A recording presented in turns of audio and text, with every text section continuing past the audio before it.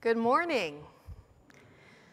Welcome to worship on this beautiful day, another beautiful day that the Lord has made. I welcome you to the beautiful sanctuary of First Presbyterian Church for folks here and folks online.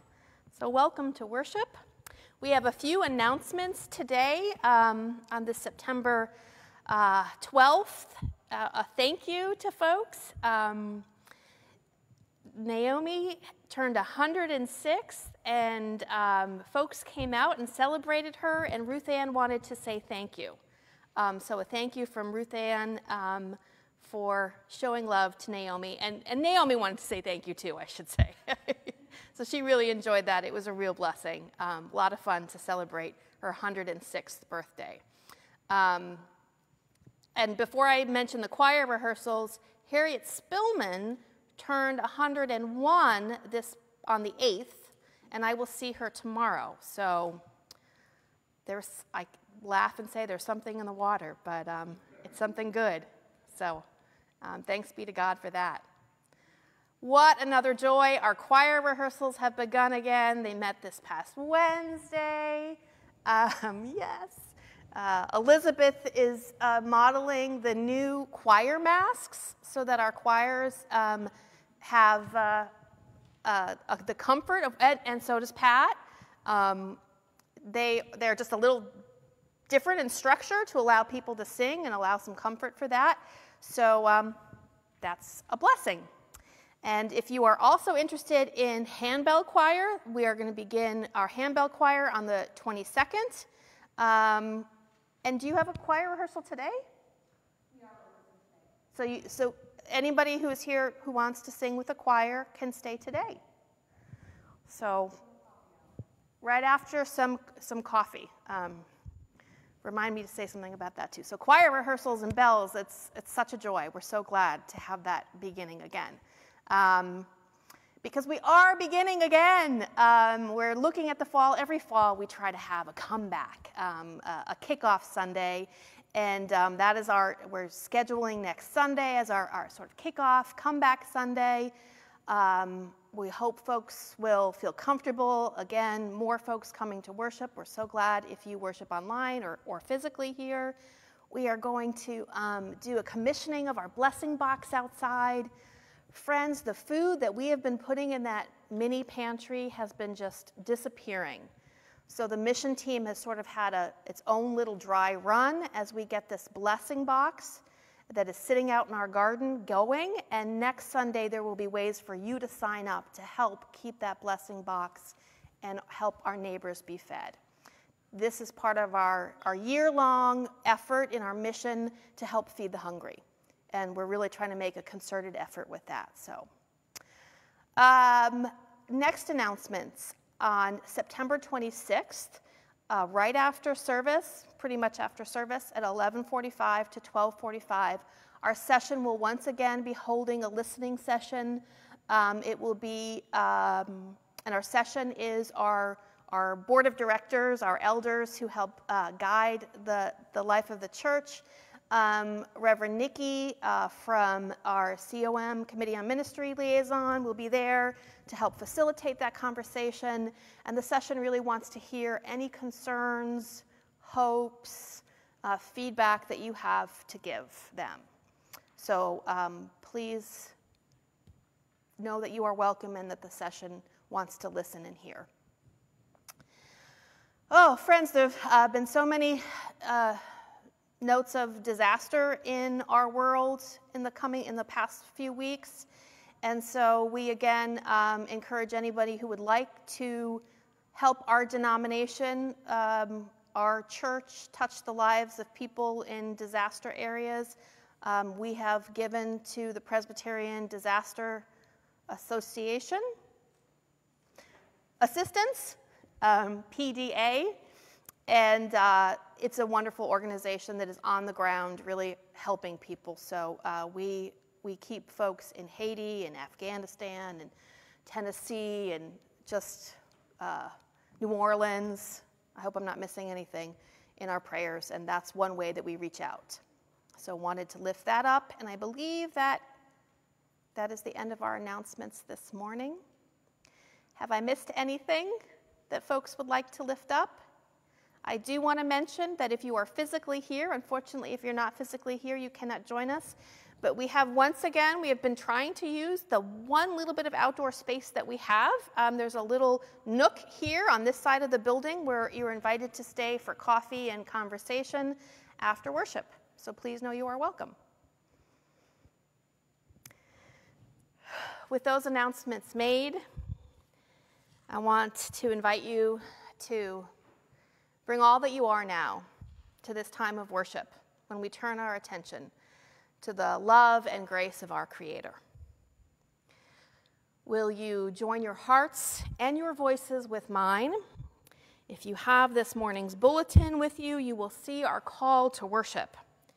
And if your voices will speak the words in bold, we together will hear God's call to us, to worship. Rejoice in the Lord always. Again, I will say rejoice. Today we choose to rejoice. Today we choose to worship and give thanks. Seek the peace of God that will guard your hearts and minds in Christ Jesus. Today we choose God's peace. Today we lift our prayers and place our trust in God. Turn your hearts away from the distractions and disappointments of life. Fix your attention on things above and worship the Lord who loves you and cares for you. We come to worship God who hears our prayers and offers us peace.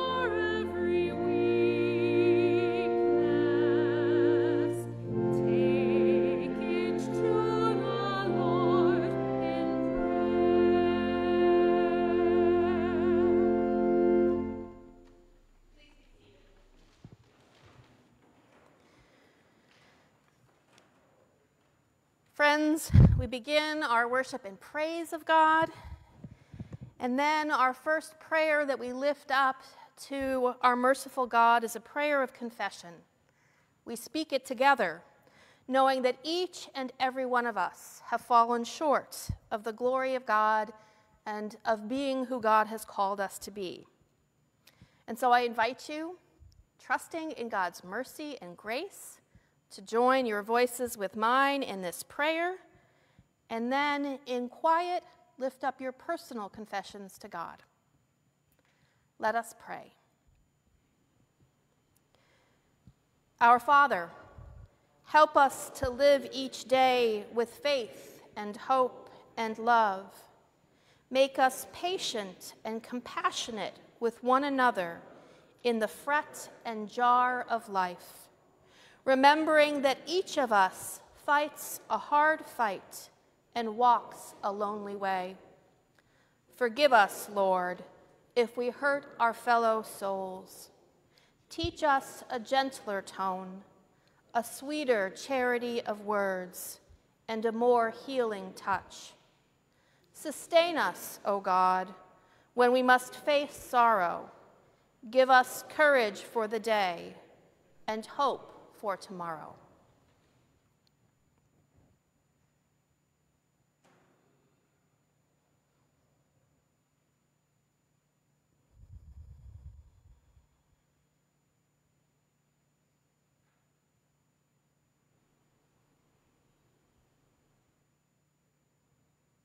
Amen. Brothers and sisters, siblings in Christ, hear the good news. Who is in a position to condemn? Only Christ. And Christ died for us. And Christ rose for us. And Christ reigns in power for us. And Christ prays for us. Friends, believe the good news of the gospel. In Jesus Christ, we are forgiven and set free by God's generous grace. Alleluia.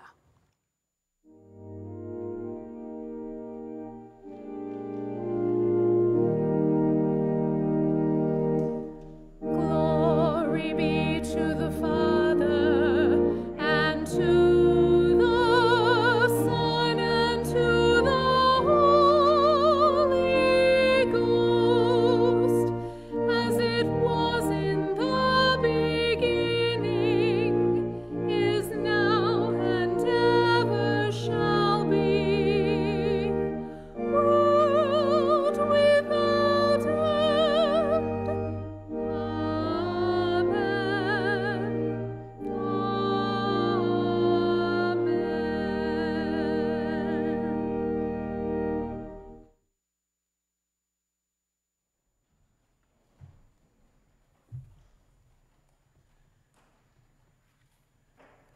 Join me today as we listen to God's word.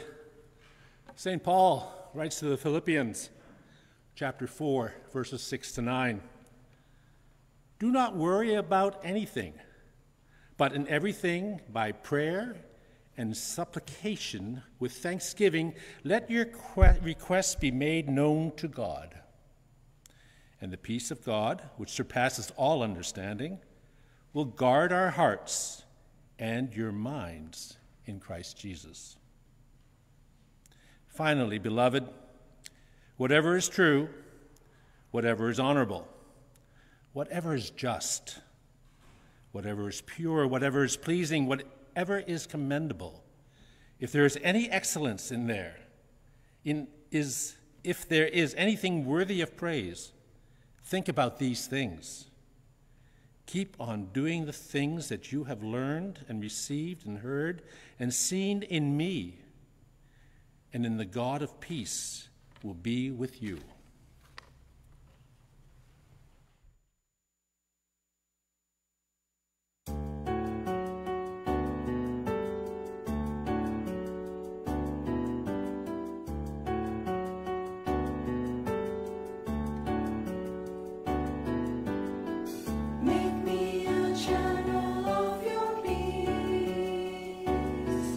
Where there is hatred, let me bring your love.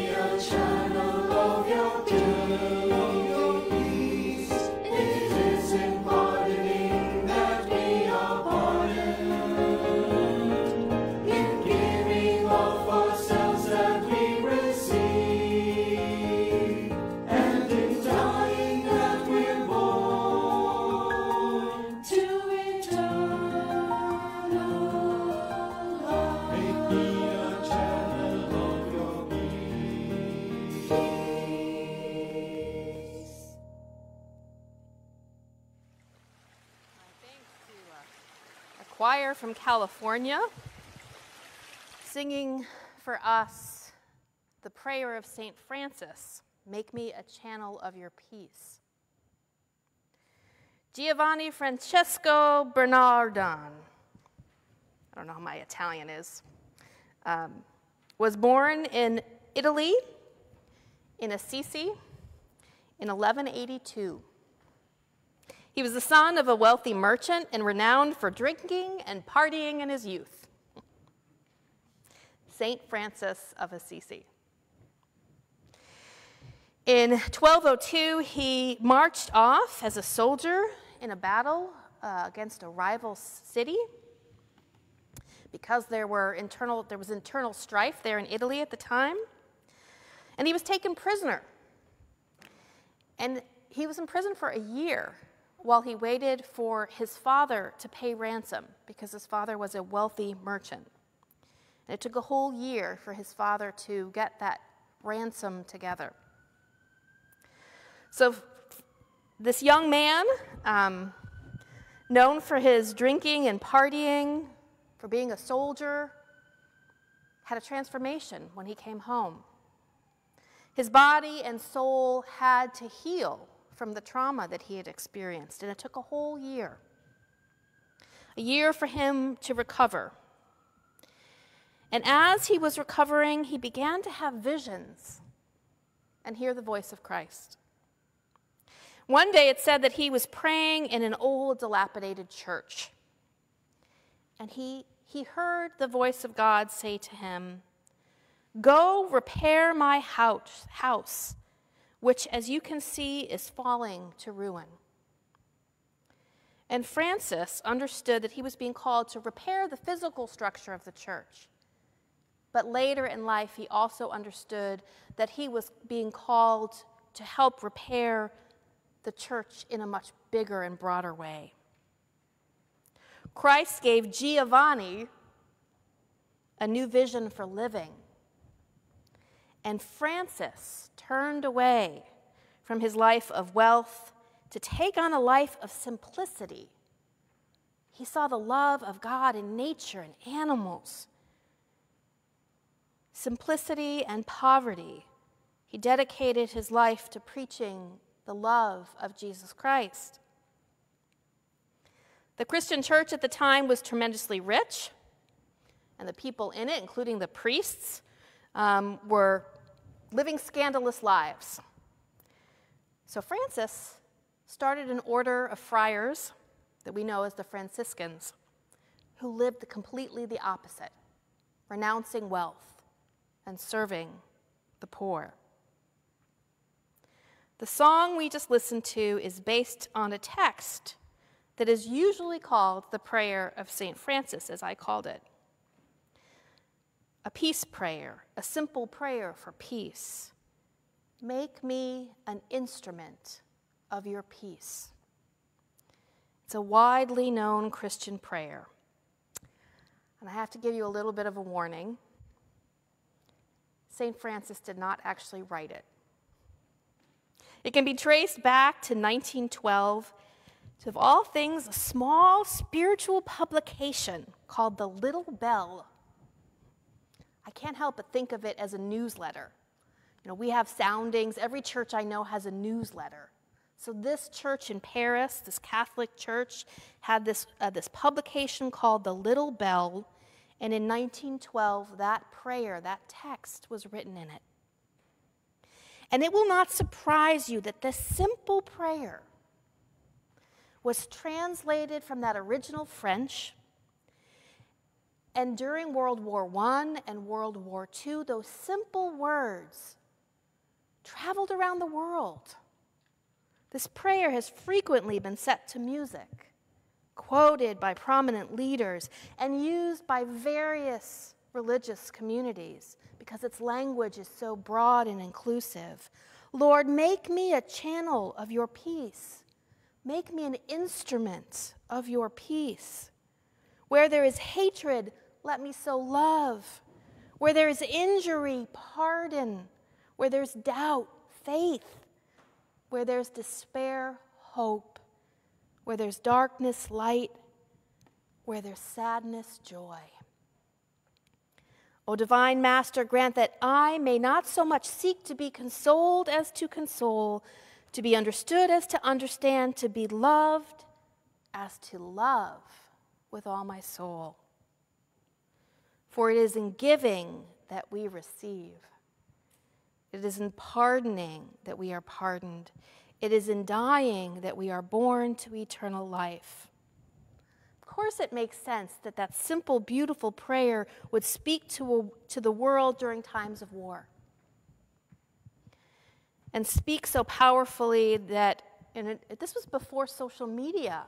These words weren't being tweeted or put on people's Facebook pages. They were being shared on the back of worship cards. And that's one of the ways that folks think that maybe it got connected with St. Francis, because a Franciscan friar put it on the back of his church's card, a religious card, with a picture of St. Francis on the other side. From a little newsletter to a prayer known around the world.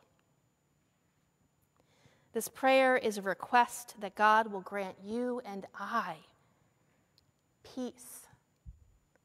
But so much peace that it would overflow into the world around us. This prayer is a plea that we might offer faith in response to times in life when it is particularly easy to lose hope. Can anyone resonate with that? To lift up a prayer of a vision of a different way of living peace when there is no peace around us. I turn to this prayer especially this weekend. Yesterday was the 20th anniversary of the attacks on the U.S. soil on September 11th.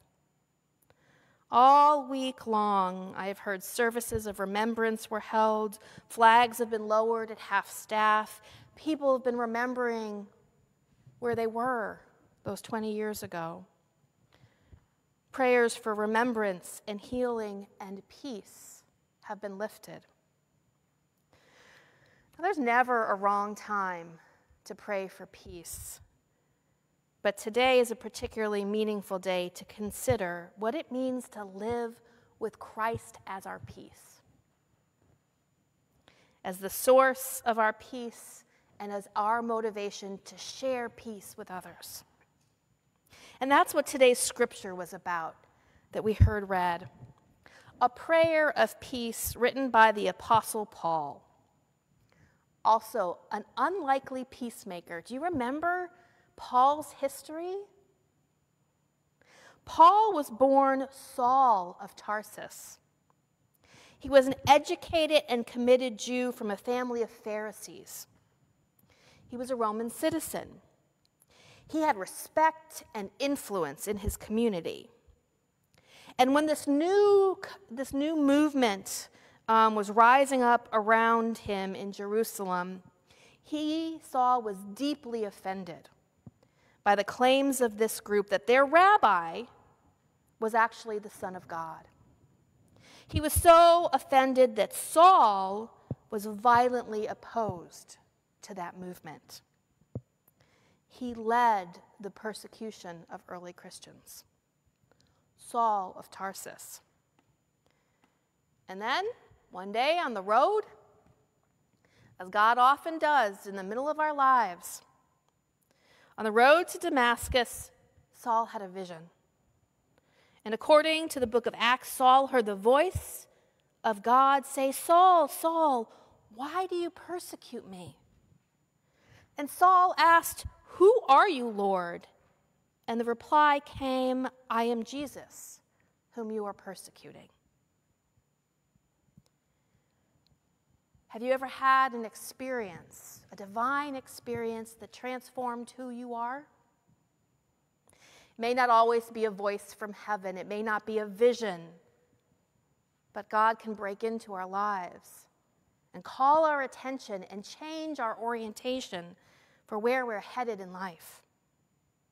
That day Saul was transformed and his name was changed. Scripture does that often. Changes a name to show us that the internal life of the person was changed. Saul becomes Paul. And Paul leaves violence behind. He leaves his entire world behind, and he becomes a leading missionary of that group of people that he persecuted.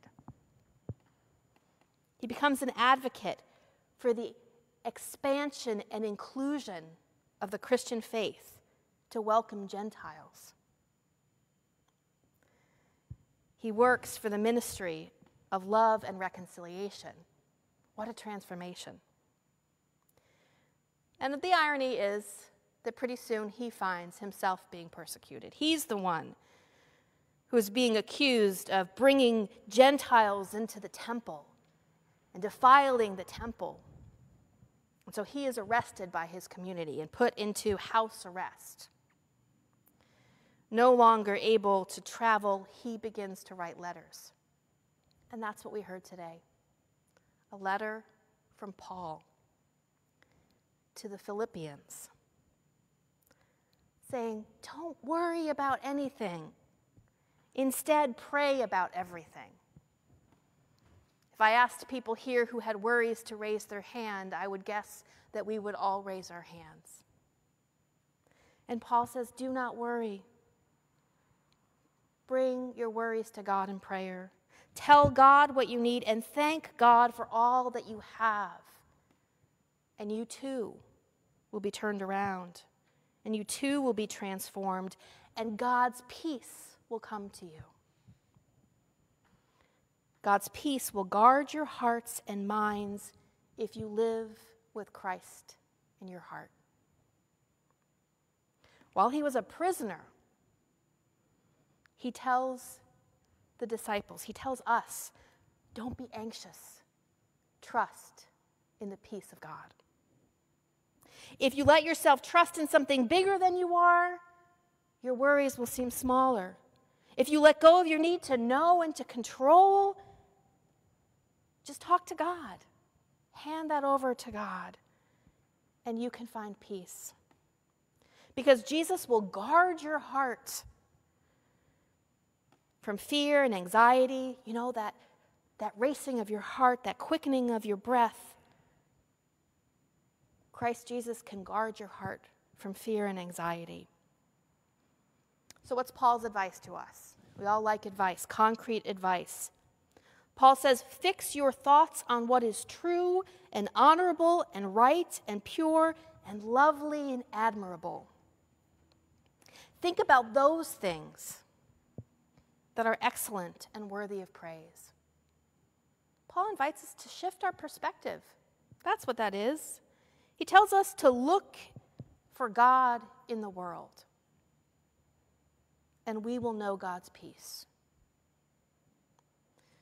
I find it interesting that both Paul and Francis had these life-altering visions that turned them from living a material and socially secure life to a more humble and honest and modest life. And yet they claim that is that second, humble, modest life in which they find peace. How many of us can claim that we are at peace, even when the world around us is anything but peaceful? And how about being instruments of Christ's peace, of bringing that internal peace into the world? What a wondrous prayer to have. On this day after the anniversary of 9/11, I want to share a story with you. And I thank Darcel for this story. Ken Kubas died 20 years ago on 9/11. Did I say his name right? In a way, his story reminds me of all the other stories of people who showed us a glimpse of how goodness and peace can prevail, even in the face and even on days when it seems that evil and violence is at its strongest. Ken was the vice president at Fiduciary Trust, and he escaped the towers, the second tower, on that fateful day 20 years ago. He escaped. And in the hours after the towers crumbled, Ken's wife, Carrie, got several phone calls from Ken's colleagues because Ken had helped them get out of the tower, help them to reach safety. But one caller told Ken's wife that when she saw him outside, she could tell that he was going to go back inside because he wanted to help even more people. And she begged him not to return, and he ignored those pleas. And Carrie says, I take tremendous consolation in knowing that he died so nobly. He had a choice. He knew the risk he was taking, and he wasn't deterred. His nature brought him to death, and I find beauty in that. He died as he lived, helping others. Now, I don't know Ken's religious background, but I will say what I believe, that day, that Ken and many others like him became instruments of Christ's peace. Now, Darcel knew Ken, and I thank her for this story. And as we remember him, we remember so many other people who in those hours and days afterwards helped save lives, helped families to grieve, who stepped up and helped our nation to come together in unity, resolve, and hope. Now, these days, we don't face the acute crisis that happened on 9/11, but we can still challenge ourselves to follow the advice of Paul, to cultivate peace within ourselves by centering on God's grace that is revealed to us in Christ Jesus. Now, I know I told you that this prayer was not actually the words of St. Francis, but it said that he told his followers the following: as you announce peace with your mouth, make sure that you have greater peace in your hearts. Let everyone be drawn to your peace and kindness through your peace and gentleness. If that's not an invitation to be an instrument of peace, I don't know what is. Friends, I will be singing and saying this prayer of peace, and I hope you'll join me. Make me an instrument of your peace. May we all strive to be instruments of God's peace in our families, in our relationships, in our schools, in our neighborhoods, in our church, in our nation, and for this whole blessed creation.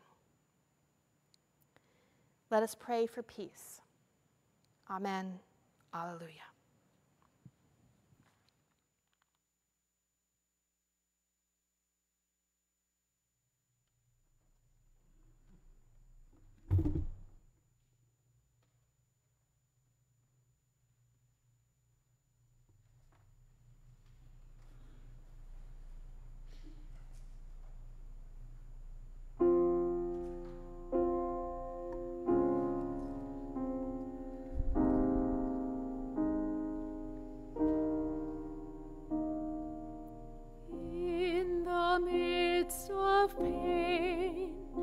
I choose love. In the midst of pain, I choose love.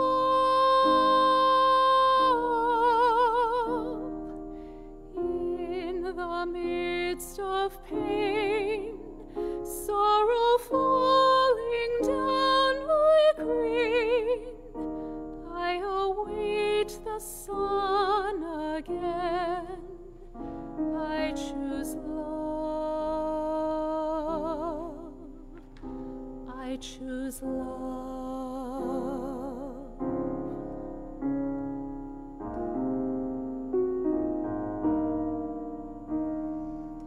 In the midst of war, I choose peace. In the midst of war, I choose peace.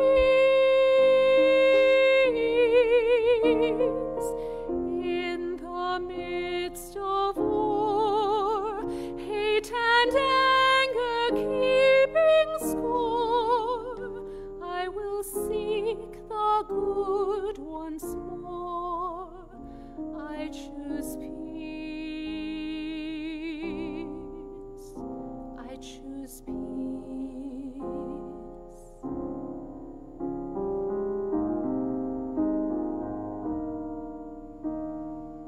When my world falls down, I will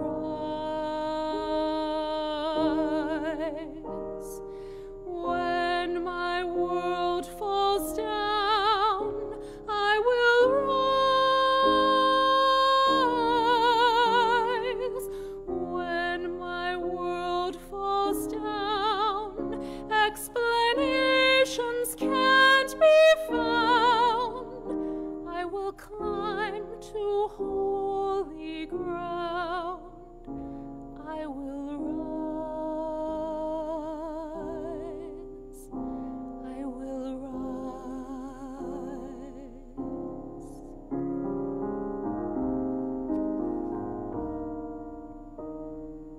In the midst of pain, I choose love.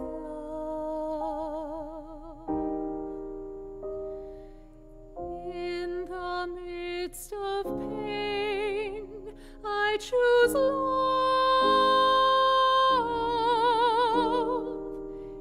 In the midst of pain, sorrow falling down like rain, I will wait the sun again. I choose love. I choose love.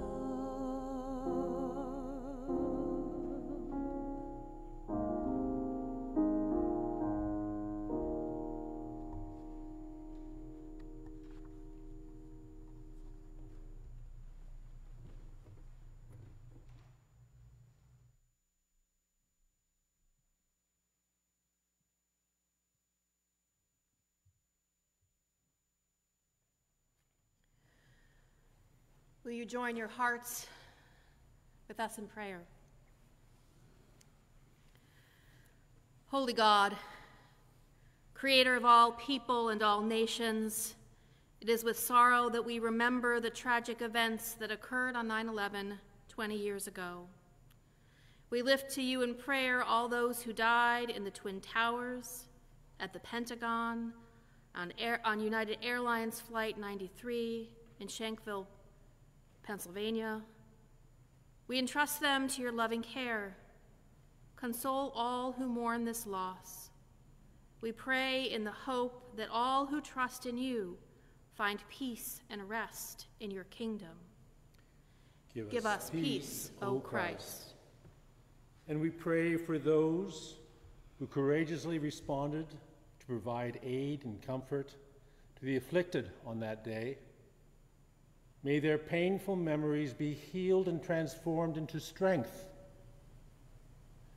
May the example they set continue to inspire future generations to be first responders, who bravely serve others.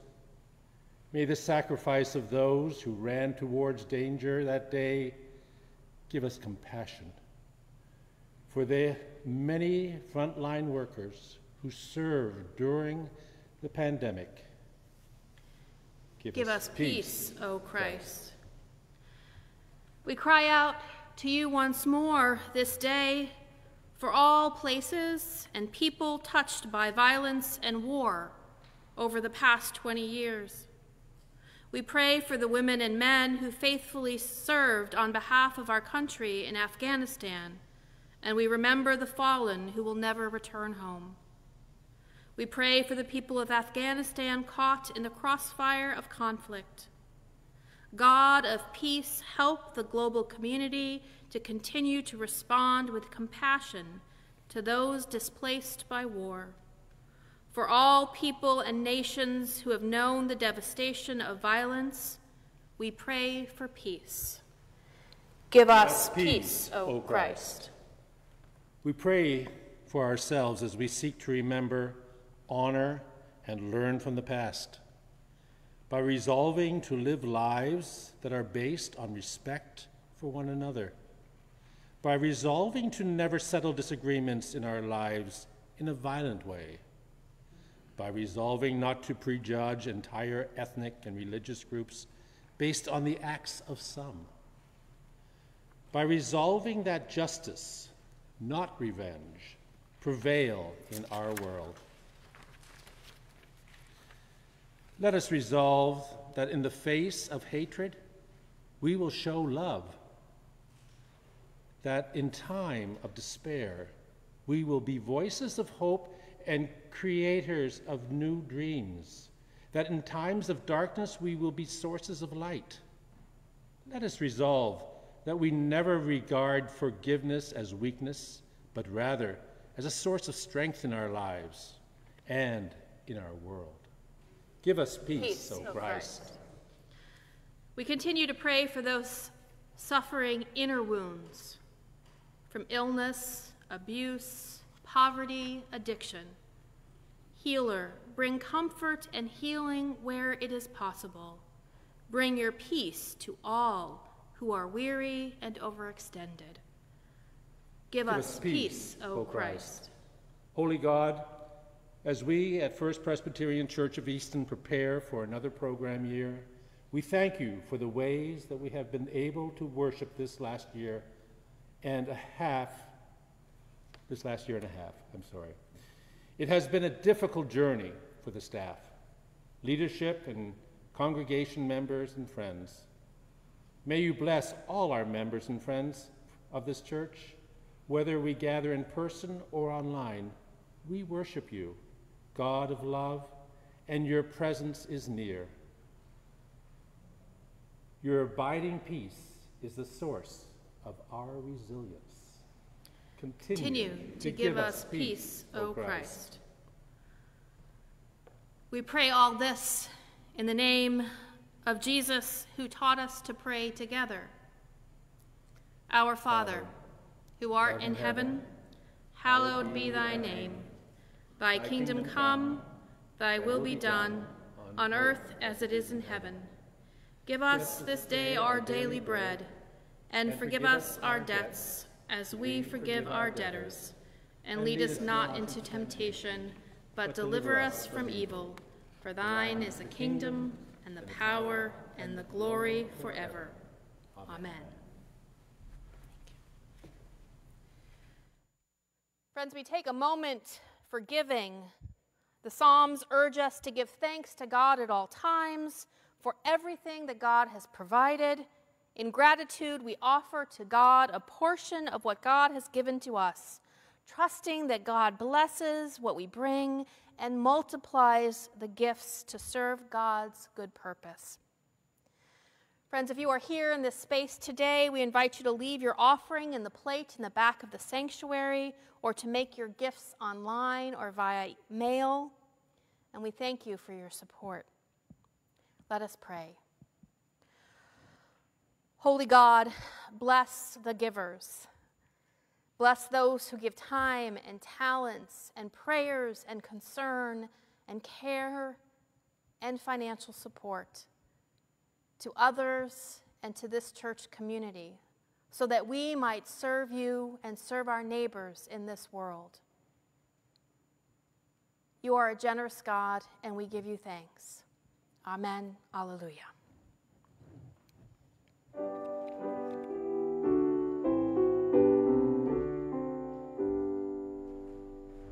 Praise